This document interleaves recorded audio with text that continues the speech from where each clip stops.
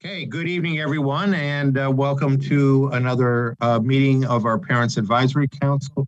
This is our COVID-19 update for the school year. It's a follow-up to the letter that was sent home earlier in the week. So without any further ado, let us bring up the slideshow.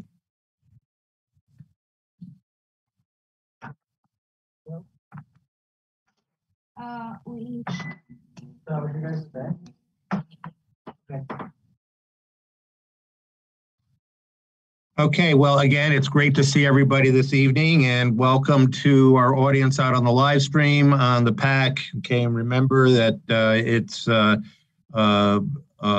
our PAC is a group of parent volunteers and students who provide input and feedback on various topics that we bring up throughout the school year. So without any further ado, let's go right to the agenda for this evening. And this evening, we are going to be focusing on contact tracing, quarantine protocols, support for students in quarantine, and testing. And I think these are all issues that are of great interest to our parents. So we'll try to add clarity to these issues this evening. But first, let's start off with a bit of good news here. And this really is some spectacular news. And so I'd like to extend congratulations to Senior Avi Bakshi and Ayan Bargir for winning second place in category grand prize at the Regeneron International Science and Engineering Fair. And this is the amazing part of all of this, that they will be presenting their work, which uses edge computing and artificial intelligence to model the spread of mosquitoes at a conference in Vienna, Austria next month. So that is very, very impressive. And so congratulations to Avi and Ayan. I think that is an incredible accomplishment. And not only am I congratulating them, but I am inspired and in awe of their achievement. So that is a wonderful accomplishment. So let's go to the next slide here, and we'll talk about contact tracing. So I think, all of our work is informed by the CDC, the New York State Department of Health, the Albany County Department of Health, and the governor's orders. So the New York State Department of Health has issued a direct guidance to us. The Albany County Department of Health forms and explains that guidance. And really, they are really our direct supervisor and guider, if you will, when it comes to implementing this. Governor's orders, executive orders, such as the order requiring mask wearing, is also important here in guiding the work we do in school. So when we are notified of a positive case, we could be notified directly by public health from Albany County, or we could be, parents could contact us directly. But in any case, when we find a positive case, we immediately begin the process of identifying who were the direct contacts in school. Okay, so we are responsible for developing a list of direct contacts in school, and there are targeted algorithms that have been provided by Albany County. And actually, if you look at the BOCES, the Capital Region BOCES serves Albany County, Schenectady County, Saratoga County, and Schoharie County. Those counties have developed identical algorithms for the various environments, including classroom, including cafeteria, bus, sports, to determine who would be recommended to the county for quarantine. And then the next situation would be that we as a district would inform parents that they can anticipate that the county will be contacting them and issuing them quarantine orders. So we inform parents that their child is a direct contact. we have a very strong relationship with Albany County, and so we alert them to that. We ask them to keep their child home because they have been identified as a direct contact, and that they will be receiving the orders from the county shortly. So I think that's an important factor. Another important factor, moving around a little bit in the order here, is the fact that there is a distinction this year between those who are vaccinated and those who are not when decisions are made about quarantine. So I think it's important here for us to note that in the decision-making process. So now what we will do here is we'll go next to the various settings for possible determination of quarantine. So let's go to the next slide, please. And before that, I think there's a couple of things that I think we need to remember here before we go to specifics. So people who have tested positive must isolate and are in isolation. So isolation is a very specific setting. They must remain in an area, unfortunately, not in contact with the rest of their families. It's different from quarantine. Quarantine is recommended for individuals who are direct contacts, okay? And I would say, for lack of a better word, it is less severe than isolation, and the individual may go out inside their house into their yard, okay, but they are not to go out in public. It is specifically directed for those who are in direct contact. So we are providing some links at the end here, and this link is also guidance here. You can use this link, and we will have links at the end of this presentation that will be posted here that will allow you to click on and to get specific isolation and quarantine guidelines. Next slide, please. Again, before we go to the specifics here, we have been asked by physicians who work in emergency rooms, and we've been asked to spread this message to our colleague school districts throughout the region that please do not go to the ER to be tested. Essentially, ERs are concerned with being overwhelmed with people coming in for testing. So given the nature of emergency room care, we want to keep them free for true emergencies. And again, Albany County maintains a list of updated testing locations and vaccination clinics. And we have this embedded in the links to be shared at the end of the presentation. We know that a lot of major pharmacies like Walgreens and CVS will do testing. There are a variety of options for testing that are available. Some of them with very quick returns, some of them with the rapid test, but many also with the more accurate and in some cases required PCR. So again, let's go to the specifics here and the next slide. So we are going to talk about classroom, cafeteria, transportation in terms of quarantine guidelines as specified by the Albany County Health Department. But I would remind you also the Saratoga County Health Department, the Schoharie County Health Department, and the Schenectady County Health Department. So the 24 schools in this regional BOCES follow the same guidance. So let's look at classroom contact tracing. So these are the criteria considered here when contact tracing goes forward.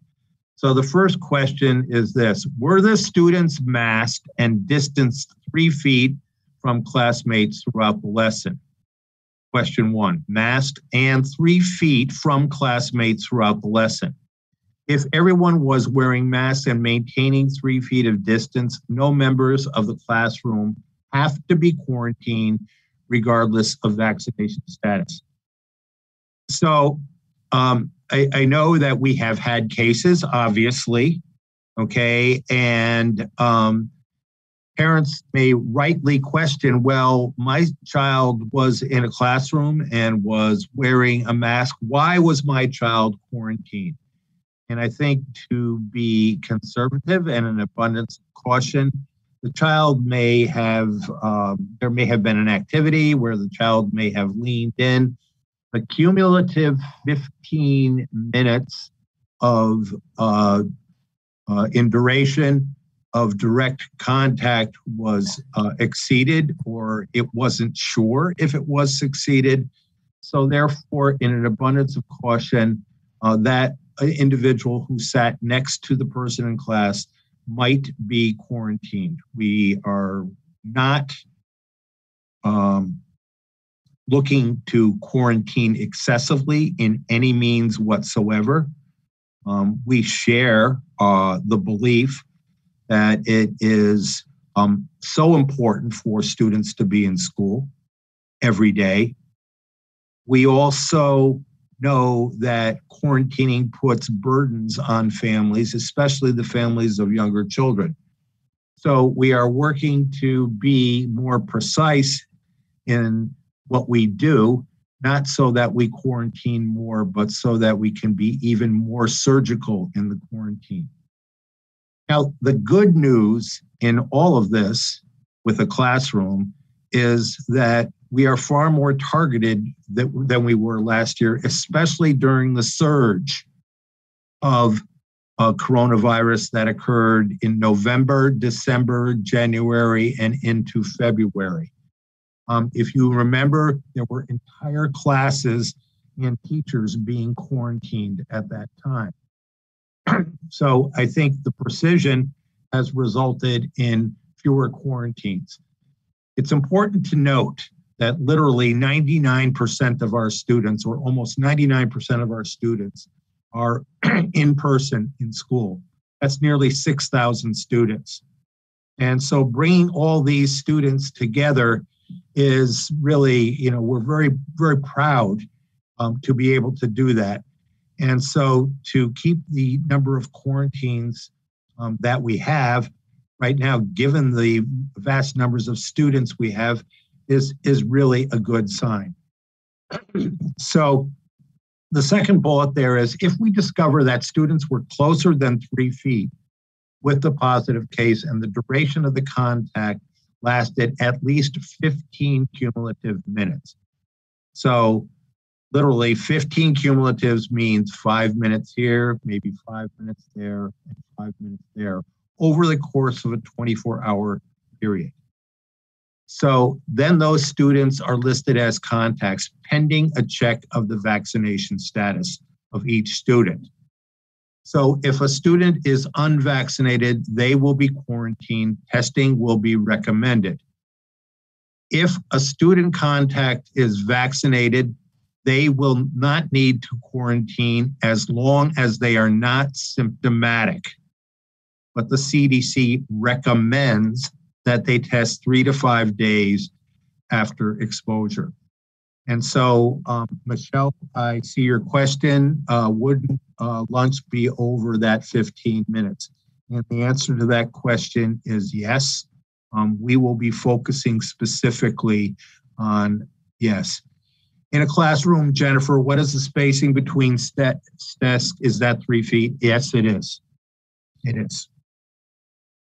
Okay, so let's go to the next one, and I'll hold that thought, Michelle. I'll be back to the cafeteria in a minute. Next slide, please. So the answer to your question, Michelle, is exposure in the cafeteria will be over 15 minutes. So I was at a meeting with all the BOCES superintendents, Capital Region BOCES superintendents, the 24 within the region. Hardly anybody is able to maintain the 6 feet in a cafeteria. And it's important to note that in the guidance received, okay, the inability to maintain 6 feet in a cafeteria should not be seen as a way of um, not returning to in-person school. And in-person schooling was the primary focus of the year. So what have we done? We've tried to reduce density in the cafeteria. We've tried to reduce time. We have purchased picnic tables at some of the schools another option other than that principals have chosen is that yoga mats are used for students to go outside. So the issue is were students within 6 feet of the positive case for 15 minutes or more.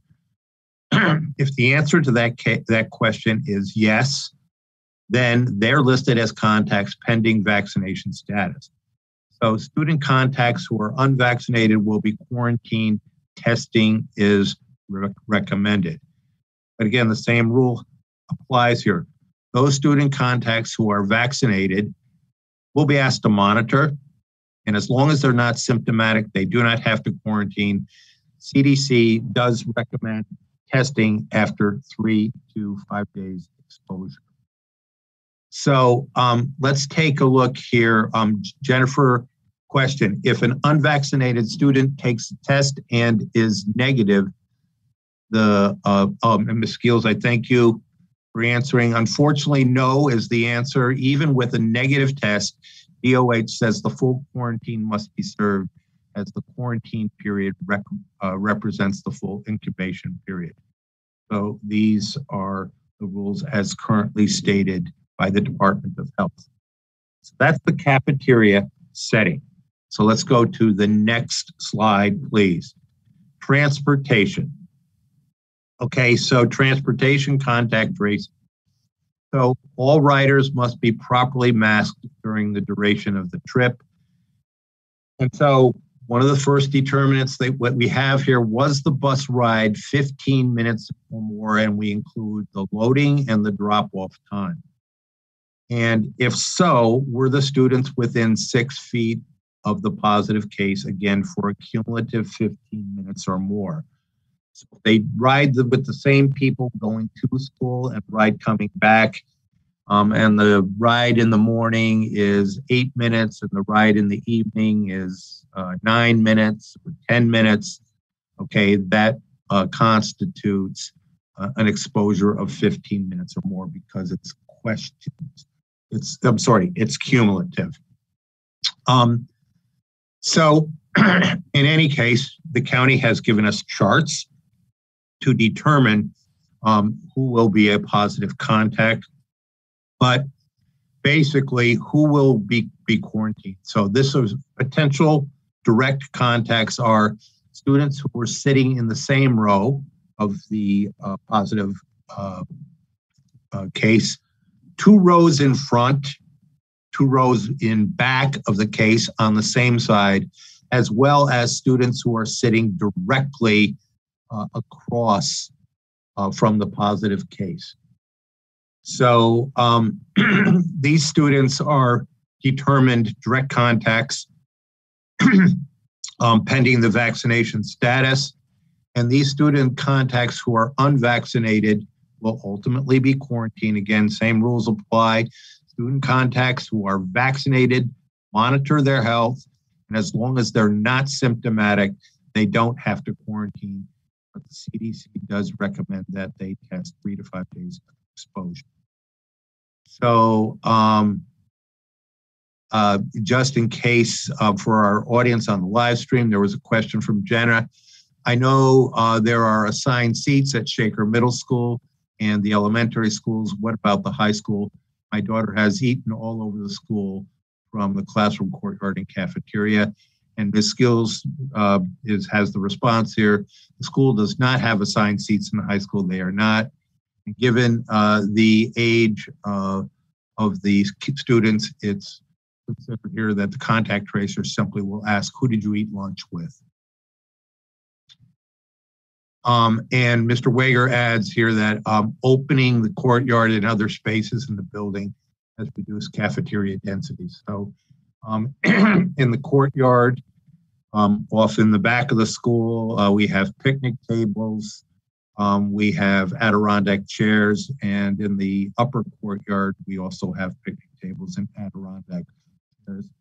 And yeah, encourage students to eat lunch, and it's a great spot if the weather's nice. And Jennifer wrote our high school and middle school elementary using the same seating charts on the bus.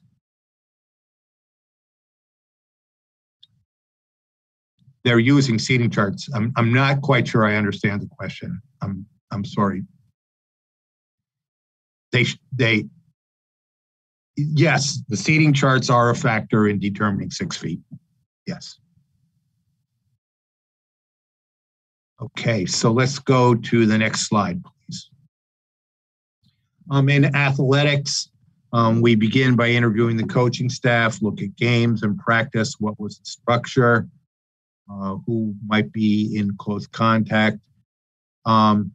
We differentiate depending on if games and practice were outside versus inside, and if the sport is deemed high risk. As in every situation, we determine, was everybody masked and appropriately distanced when they were not playing? And then we identify members of any team who may have come within close contact of a positive case. And close contact is defined as being within 6 feet for a cumulative 15 minutes. Students who are unvaccinated will be quarantined, testing recommended. Student contacts who are vaccinated will be asked to monitor health. Well, as long as they remain symptomatic, do not have to quarantine, but CDC recommends, again, that they test 3 to 5 months. So a question here from Troy. Why has the lower courtyard been closed this week? The upper courtyard has been overflowing this week and people are having to sit on the ground. Could we move from the seating to the lower courtyard to help fix this? Mr. Wager, we do mention, yes, we do. Very shortly, longer. These are 6 foot currently there. These are 8 feet as well. We do have additional picnic tables coming in for the lower courtyard. Mr. Wager says, I can check on that for you. Okay. Next slide, please.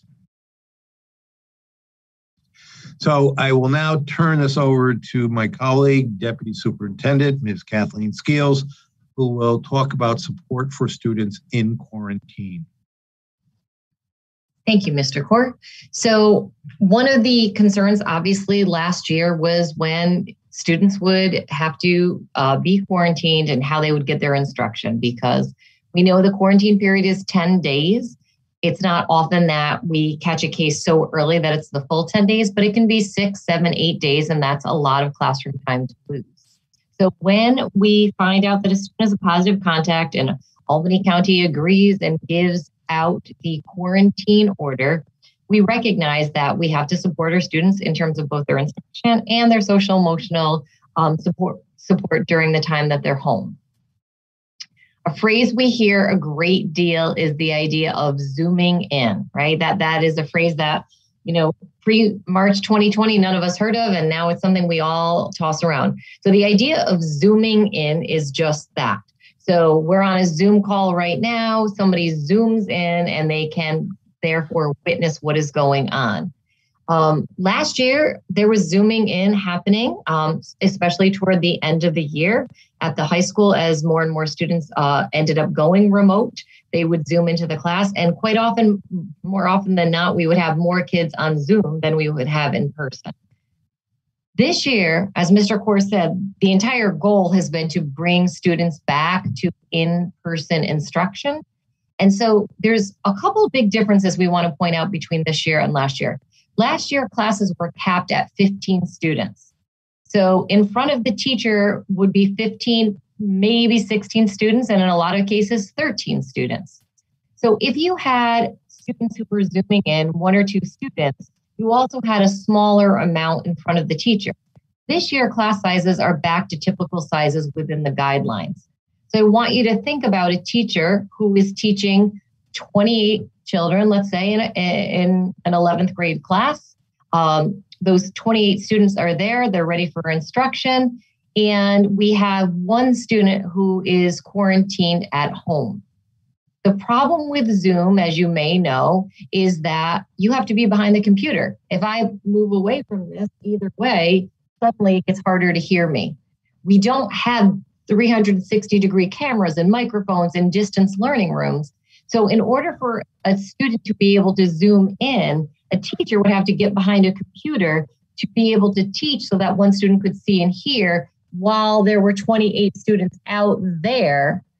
That teacher then couldn't move around, couldn't support the students in the room, couldn't monitor the room for classroom behaviors, get to the different corners of the room. We teachers move all the time. So it doesn't set up the best situation. So then another idea is, well, what if they just listen in? Well, they could, but many teachers obviously are visual. So they're putting things up, they're showing things, they're giving examples, other students are talking. So it becomes very complicated. The other big difference this year is these guidelines, as Mr. Kors just described for quarantining, are very targeted. So it's not the likelihood that in a class of 28, 25 of them are going to be quarantined. If that were the case, then we put everybody on Zoom, of course. It's more likely that 2 or 3 might get quarantined out of a class. And that's true for K, and that's true all the way up through 12th grade. And so in this case, they would be home trying to listen in while the majority of their classmates are having time with the teacher, which is not really an optimal situation. So instead, we've built a different model. It's not Zooming in, but we've built this model with intention because we think it will actually be a more robust instructional experience for your students, your children. We think it will increase student engagement, and it will give students direct access to a certified teacher. And I think that's the important part, instead of just trying to listen in on a phone. If we could go to the next slide, please. So what does that look like?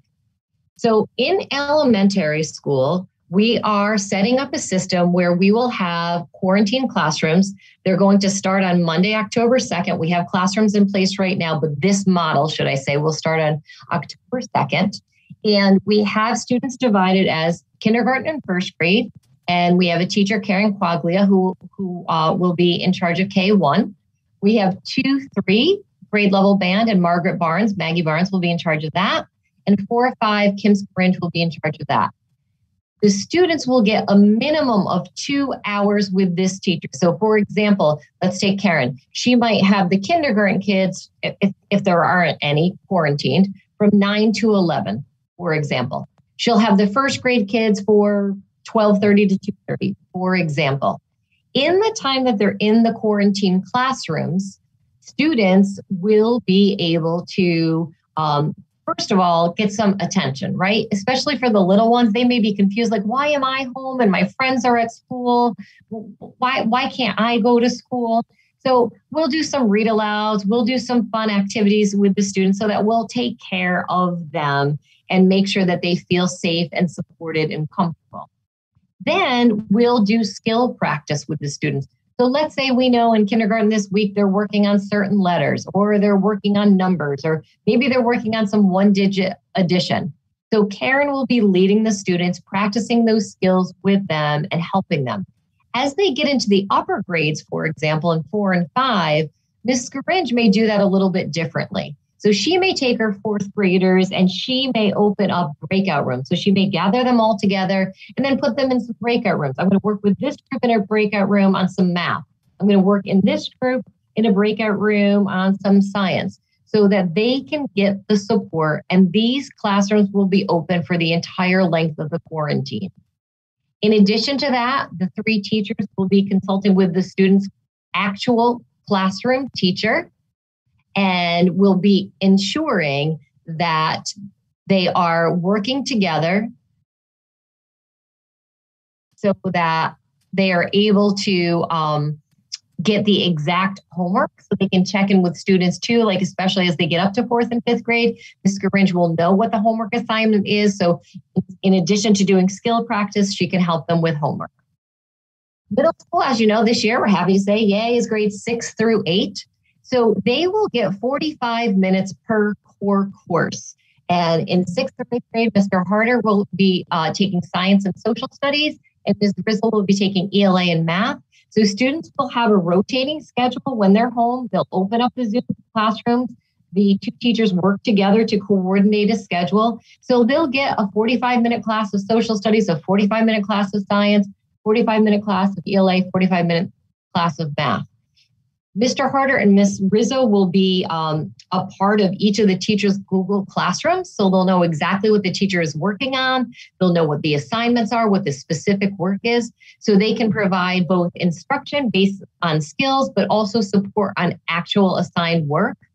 They will also serve as liaisons between students and teachers of other subjects. So they'll check in every day with the students to say, okay, are there other subjects beside this where you feel like you need some extra help?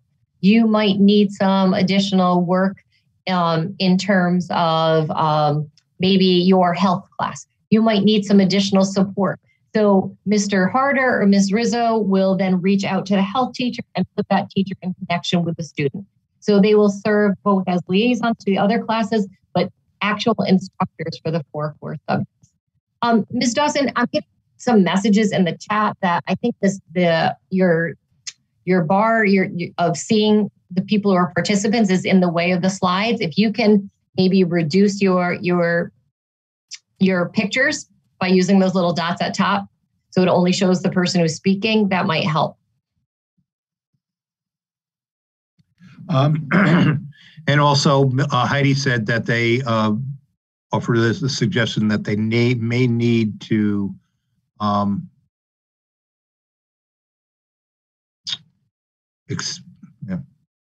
they may do expand their viewing window. That may help. And Jane, if you can go to the next slide while you're working on that. Ms. Skeels-Tabassum had a question here. How about students with COVID-like symptoms who are staying at home until test results are back? Have had 3 kids and siblings sent home when one is out with a cough and cold. Will they be given the same level of support? So right now we are supporting just the students with this model. We're supporting the students who are on quarantine first, because obviously that's 6, 8, 10 days versus 48 hours for a COVID test to come back. We will also, as we get to testing, we'll talk later, but we will also in the future be able to do diagnostic testing at school when a student gets sent home if a parent wants that, so we can get that in the queue right away. But right now, we're just using our regular mechanisms as if you were absent for 2 days because you had a stomach bug in years gone by. So for the high school is slightly different because obviously you have all the students in one school. You have over 2,000 students in grades 9 through 12 taking many, many subjects. So obviously the more subjects you have and times 4 grade levels, the more complicated things get. So we have Laura Haley, who will be opening up every day that his child is in quarantine, the quarantine classroom for 60 minutes. She'll have different grade level bands. So for example, grade 9 might be from 8 to 9 in the morning. Grade 10 might be from 9 to 10, et cetera. She'll be checking in with the students. She'll be making sure that they know how to log on to their Google Classrooms, which they all do. They're very good at that. And that they know what their assignments are. She will also be added to all the Google Classrooms. So she'll know who's coming into her room and she'll have an understanding of what those assignments are and what that work is so that she can view it and go over it with the students. But in addition to the 1 hour that they'll have with Laura, and she'll check in to see if they're falling behind, if they need anything, et cetera. What we really wanted to do was make sure our students had time to make up some of that instruction that could be very complicated. And we all know, missing a few days of high level instruction could really put students behind. So what we have done is thanks to the federal stimulus money that has come through, is we have implemented a tutoring program. And as of right now, it's actually over 100 teachers. It was 99 when I originally typed this, have submitted their names to be considered for secondary tutoring. In other words, they are open to being tutors should they need to be called upon. So what will happen is let's say Miss Haley has a ninth grade student. She will open up that student's schedule and she will see who that student has for each of the his or her classes. So let's say it's English 9. She'll look and she'll say, oh, okay, Mrs. Gibson is this child's English 9 teacher. She'll now look at the list of English tutors. If Mrs. Gibson is one of the people who signed up to be a tutor, Mrs. Gibson will be the tutor. If for whatever reason she has not, then Miss Haley will select another certified English teacher from the high school who teaches ninth grade English, and that person will serve as the tutor. They'll know what the work is and they'll be able to meet with the child. Students are eligible, to receive one 40-minute tutoring session for every 2 days of quarantine for all subjects. So if you think about that, if a child is quarantined today, let's say they're starting their tutoring tomorrow, they may have their English, their math, and maybe their social studies person all in the same day. In that one day, they are eligible for 120 minutes of tutoring right there. The next day, it might be their science teacher, their art teacher. So in this model, what the student gets is actually one-on-one tutoring with either their teacher or another North Colony teacher of that very same subject, so that they can check in, go over the work, teach any of the new skills, and keep our students so that when they come back to school, not only do they just have their homework done, but they've actually gotten the instruction that they might have missed when they were away. This model actually goes back to something that we had called home instruction pre-COVID. So if your child, fell and broke his ankle and had to be out for 10 days before they could come back to school, the child would go on home instruction. We would find a tutor. The tutor, who may or may not be a North Colony teacher, would be able to tutor the child for 1 or, if possible, 2 hours. And that would be it. So the same idea, somebody's out, we're going to find the tutor, except the difference is you're getting far more tutoring because you're getting 40 minutes per subject, not just 40 minutes a day, where when previously, pre-COVID, it was 1 to 2 hours for everything. And more often than not, they're probably getting their own teacher as the tutor, but if they're not, they're getting somebody else from that very same department to keep them up with the work. To us, this is far better because if you're just listening in from home while 28 other kids are working with the teacher, the likelihood that in the middle, as a ninth grader, you're going to feel like you can interrupt and say, wait, I need that. Can you go over that again? I have a question. Sometimes they're too worried to do that even in the classroom, much less if they're just listening in. Here, they'll have their homework during the day. They can start on their homework. When their math teacher logs in at night to tutor them, they can say, hey, I was working on this and I don't understand problem number 12 at all. Can we go over that? And suddenly you've got a one-on-one tutoring session. So we feel like this is a much more robust model. We understand the idea of zooming in is out there, but we really feel like this will better benefit our students. Like everything we do, we're going to evaluate this. This is brand new. We're just up and running. We just built it for this year as COVID continues to challenge us and ask us to flex our thinking and think more creatively. So we'll monitor this at all 3 levels. We'll see how it goes. And we may come back to you in a future PAC and talk about how we've had to modify it or change it in order to meet the needs as we move forward. Okay, next slide.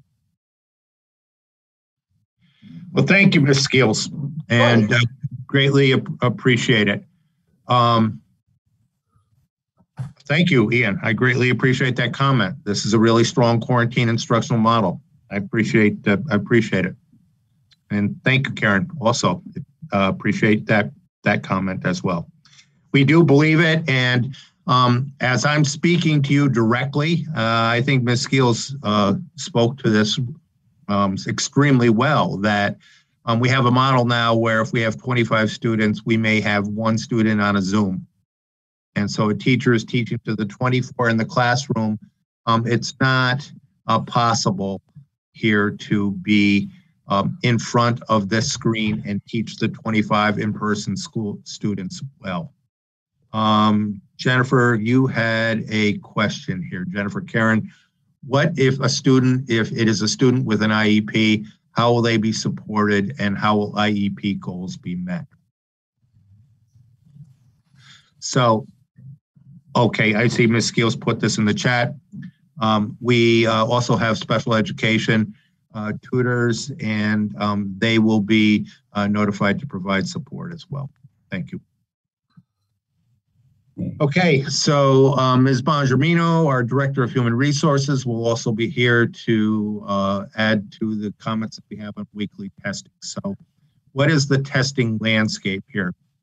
So the governor orders mandate that we test weekly all employees who are not fully vaccinated.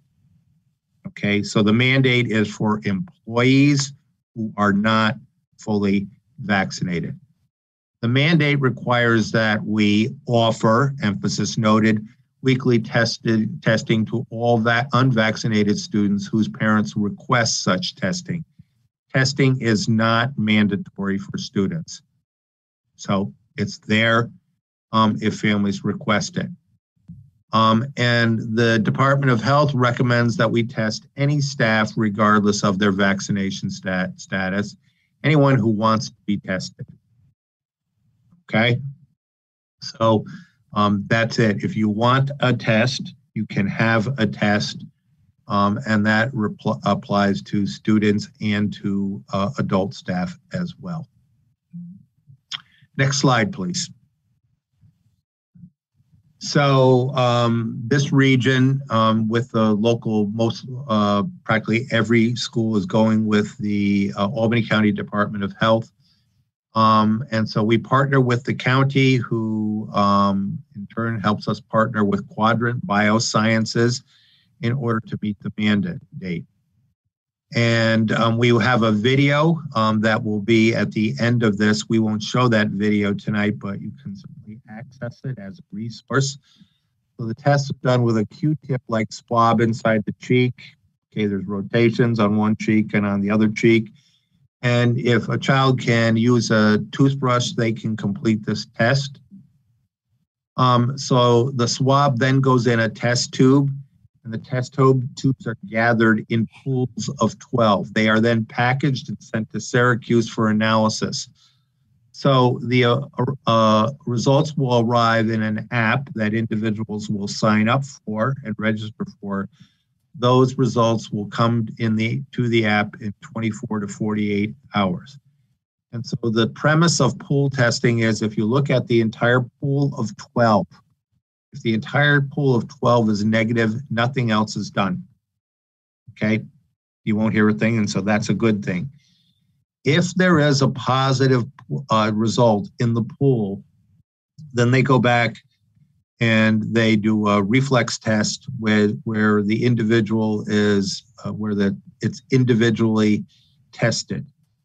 Those results will probably be due in an additional 24 hours. Let's go to the next slide.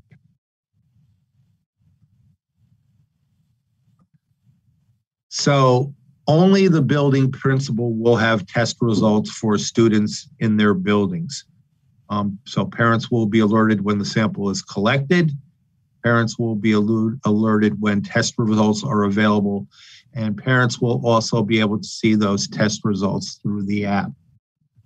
So again, this testing is strictly voluntary. If people wish to sign up for it, they can. They will sign up through the app. And when you sign up for the app, essentially you are consenting to testing. So key point to remember is the samples are analyzed in groups of 12. If there's no positives in the group of 12, there are no individual tests. So if you don't get an individual results, that means you are negative because your entire pool of 12 is negative. Next slide. So logistics. All students who want to be tested can get tested regardless of vaccination status. So if parents want to be tested, their children to be tested, they can be tested. I will provide a letter shortly with details about how the optional testing program works and how about how families can go to sign their children up for testing. And so parents, if they make the decision to, yes, we would like to test, they will register, they'll get access to the app, which will provide them with the updated information from the time the sample's taken to the time the results are available. And the first tentative date is Saturday, October 9. Ms. Bongermino, do you have anything you want to add here? No, Mr. Corr, you've handled it very well. Thank you. Thank you. So we will have more information coming out in the letter specifically to how you register and how you register through the app. But let me look here at the slide at the chat. I just want to make sure that we get all caught up here. It's up to date, Mr. Corr. Okay, all right. So we've answered all the questions. Thank you. Okay, next slide, please. So again, if you have any questions, please submit them to communications@ncolony.org. We will forward those questions to anyone to any individual who is best able to answer them. So if it's about athletics, for example, would go to Mr. Stein. I think there are some questions out there. So Lisa had a question about elementary lunch. So let me go back to this, Lisa.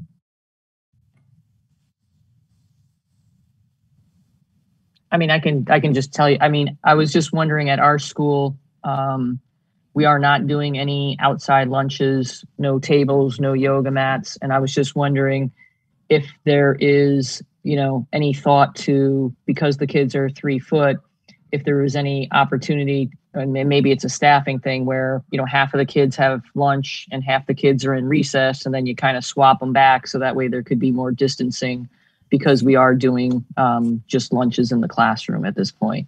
Yeah, that is a good thought. I think, the concern is always about instructional time during the course of the day. Excellent suggestion. And certainly we can look at all suggestions and options so that we can reduce the vulnerability, if you will, at the lunchtime. It is difficult, to cover all the lunches with lunchroom aides and the like. That is a problem, and it's a difficult task for any school district right now to get the staffing to do all these jobs. But absolutely a good suggestion. Ian, you had a question as well.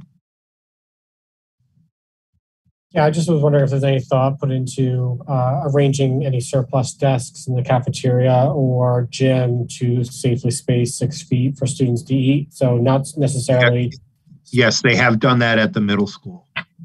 I know we're doing that at our school. We have 60 desks in our gym and cafeteria. We're able to safely space 6 feet for all of our students. I know we have a lower amount of students than most schools in North Colony, but we'd be able to fit 2 or 3 sections at a time in the cafeteria and gym at desks. So I think, that is a question that there is a trade-off there. So we consider physical education to be an important component of a child's comprehensive education and also an important facet to meet social emotional needs. Again, we will be looking at that particular aspect there, but there is a trade-off perhaps in the nature of physical education classes as well as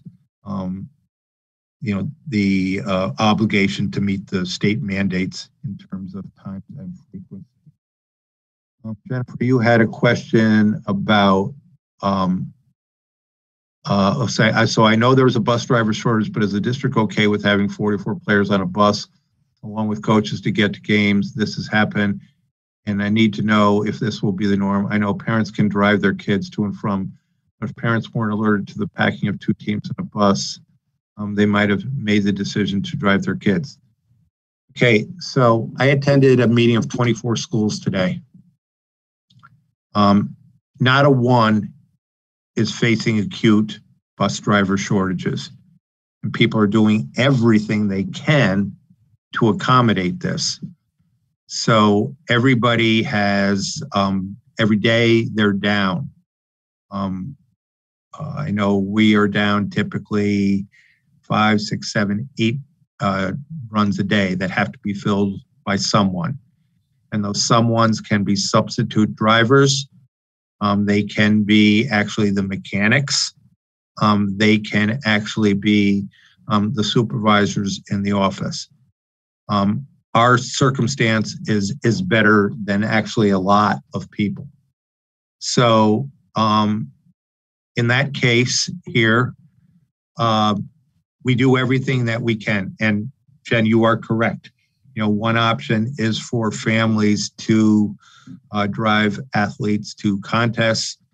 I understand and I appreciate the concern about if they knew in advance, but in any case, we may not always know that or may not be able to plan for that. So, okay. And the athletes aren't masking according to Twitter pics. Well, continue to work on that. And Mr. Stein is continuing to emphasize that with the athletes. In moderate to low risk sports, they do not have to mask during contests. Other questions? Mr. Kaur, I know with our specials, we want to obviously provide those to the students for their overall well-being. I can also speak at our elementary school. We have at least one time in a 6-day window when all 3 cohorts of 5th grade students are together in a music room, and one cohort is next to another cohort is next to another cohort. And so I don't know, I've had a few parents reach out to me about that concern. That we've got, we're mixing the cohorts regardless of, and I think it's probably 3 feet, not 6 feet, but we had said that we weren't going to be mixing cohorts. So the parents were just concerned as to, what we're doing versus not doing. Okay, that's a great question. So any student who is masked, okay, can be in course. There are not special quarantine rules for music classes. Okay, we do not have that, a specific differentiated algorithm. They're treated as regular classrooms. I will speak to Ms. Keogh. I know that our principals and our supervisors of specials, music, art, physical education have spent hours to try to develop schedules, but that is a good point that I will bring back, Lisa. I think, again, this is where we are. Again, quarantine rules impact students who are only near the positive case.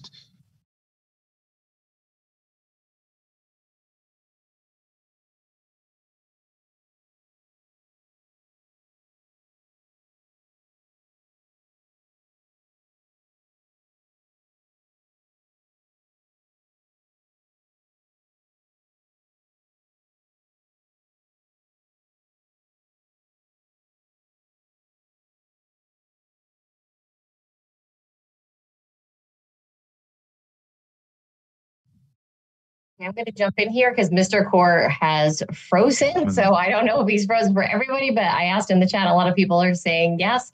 So Lisa, what I was saying in the chat was, although I know we'll look into that to see how many sections are together. Thank you for sharing that. But the one big thing is last year as we mixed cohorts, don't forget that we didn't do that because that might mean one positive case in an elementary school sent the whole classroom home, right? So now, whether it's 20 kids or 40 kids, obviously, if they're distance and they're 3 feet and they have their masks on, it's still the group of kids who are right near the impacted child. So it's not the entire group. And I think, Mr. Corey, you're back. You froze for a while, so I just jumped in for you. Thank you, Ms. Skeels. Thank you for covering for me. Modern technology. I greatly appreciate that. I'm back. I'm not frozen anymore. Lisa, are you talking when you say, can we get tables for all the elementary schools? Are you indicating picnic tables? Yeah. Yeah. So I think principals had the choice between picnic tables or yoga mats. Some chose the yoga mats. I'll put it out there for picnic tables again, though. Okay. At least as you can imagine, picnic tables are one of the scarcer items in the United States of America right now. We were very fortunate to get what we have.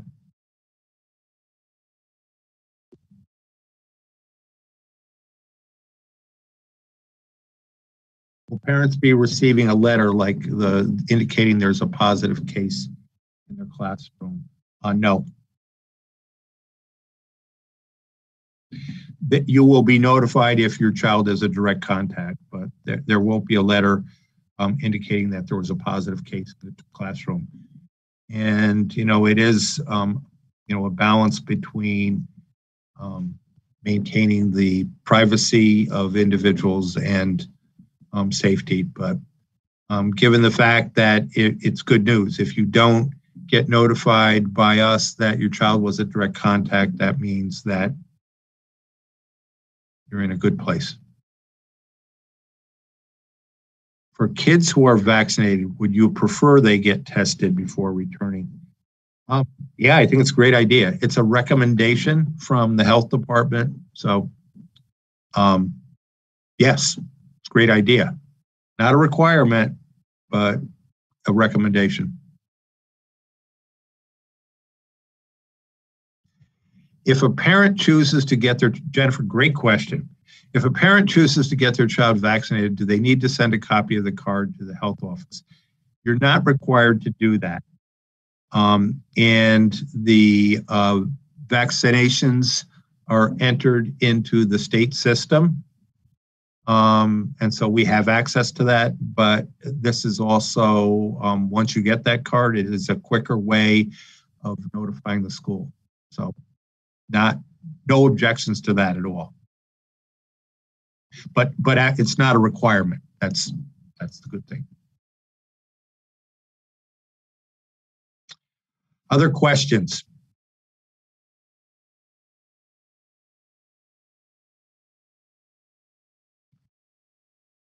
Okay, well, it's hard to believe we're almost a month in, and it's great to be here with you, unfrozen. And any additional questions here before we go, or any comments, questions, or concerns?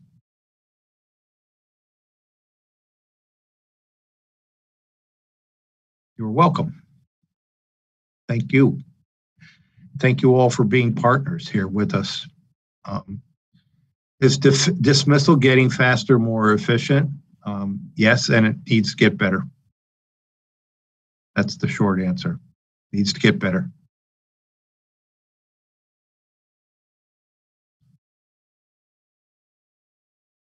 Thank you, Tabassum.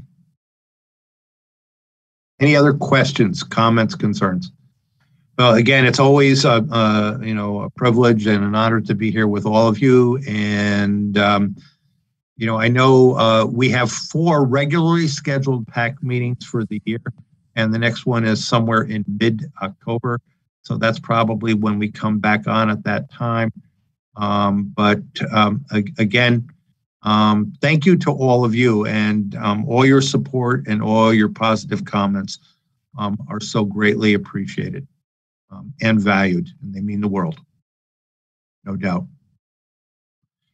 Have a great evening, everyone, and take care. Thank you.